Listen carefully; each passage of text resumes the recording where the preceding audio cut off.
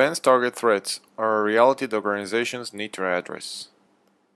SecurityR provides a simulation of APT attacks as part of its penetration testing and red team services, and in this example, the target was a defense contractor. The scope of the attack included the company website and freely available information on the company and its employees. The methodology used by us follows the penetration testing execution standard model and includes preliminary work on intelligence gathering, a threat modeling that is specific to the organization, the actual penetration test, and finally an exfiltration test. When approaching the public website vector, only basic findings were identified and analyzed. After concluding the public website attack vector, we moved on to the APT simulation vector. As mentioned before, the first step in the methodology is to gather intelligence on the target, which in this case was limited to open source intelligence using social networks and public websites. At this stage, we have also identified a conference in which the target was involved with, as well as additional market vertical data that was relevant to the organization.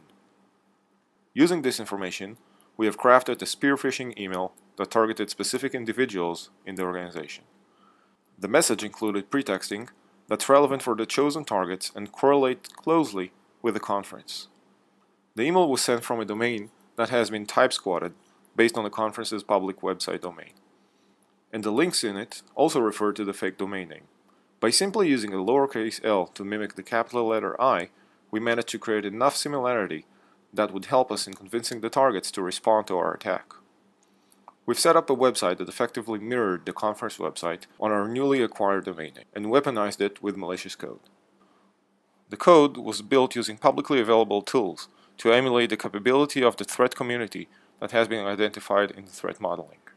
It only took 4 minutes from the moment we sent the email to the point where one of the targets acted on it and has been fully compromised. The target in question is in a management position, which allowed us to have access to highly sensitive communications, any activity performed on the PC, full access to the corporate network, and any material on the local PC, including private keys and sensitive documents. Additionally, key logging of the target reveals more sensitive information and can be used to acquire additional passwords. At this point, the target is fully compromised, and the organization is exposed to data leakage that would have had major financial and political implications at an international level. In order to better grasp the meaning of these last 4 minutes, let's take a look at the timeline leading to the compromise. The initial intelligence gathering started more than 2 weeks before the actual attack. In the first week, the main focus was pure intel gathering and cross-correlation of multiple data sources to build accurate profiles on the organization and potential targets in it. A week before the attack, the industry conference started and was added to our analysis in terms of additional data gathering and news feeds that were relevant to the organization. At this point, we've started to narrow down on a few individuals in the company that would be targeted by us. 4 days prior to the attack, the actual attack plan has been decided upon, and finding correlation of the available sources was performed to ensure maximum accuracy in our attack vector. 2 days before the attack, the phishing domain has been acquired, and the conference website has been analyzed and cloned. Shortly afterwards, the malicious attack code has been selected, and a payload that would act as a Trojan was created. On the day of the attack itself, the phishing domain and website were brought online early in the morning, and the spear phishing email was crafted a few hours before the planned launch time. At 1300 hours, a test for the full cycle of the attack has started in order to make sure that no loose ends were left.